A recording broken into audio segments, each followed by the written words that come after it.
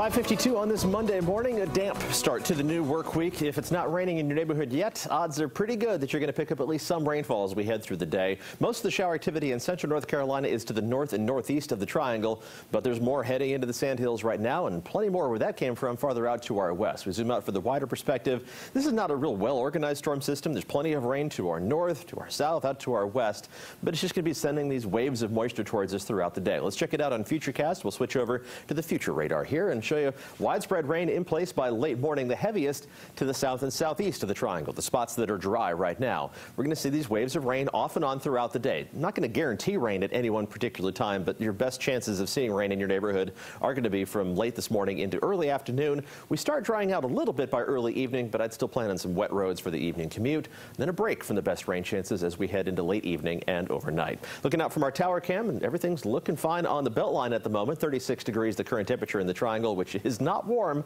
but it's warm enough to keep everything liquid. No frozen precipitation. 37 degrees in Chapel Hill. You had some showers from this perspective an hour ago, but now you're in a break. It's going to be like that, off and on rain throughout the day.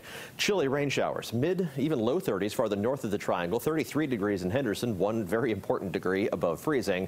Low 40s farther south, 42 degrees in Fayetteville, 43 degrees in Goldsboro is the warm spot.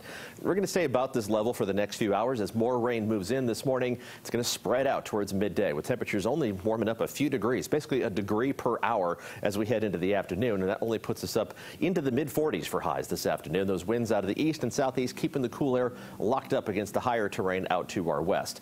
A little bit warmer farther south, but still chilly for this time of year even. Upper 40s to around 50 degrees for Fayetteville, the Sandhills, and the southern coastal plain. Only mid-40s as you head north along I-95, and low 40s in southern Virginia and farther into the Piedmont. Just a cool, wet start to the work week with more rain on the way tomorrow, but also some warmer temperatures. The winds are going to shift direction. We'll start off in the 40s tomorrow morning. We'll warm up into the 60s with most of the widespread shower activity staying to our west and to our north throughout the majority of Tuesday. Some off and on showers in the afternoon, but then here comes that heavier rain from the west. That moves in by tomorrow evening. It sweeps across very quickly.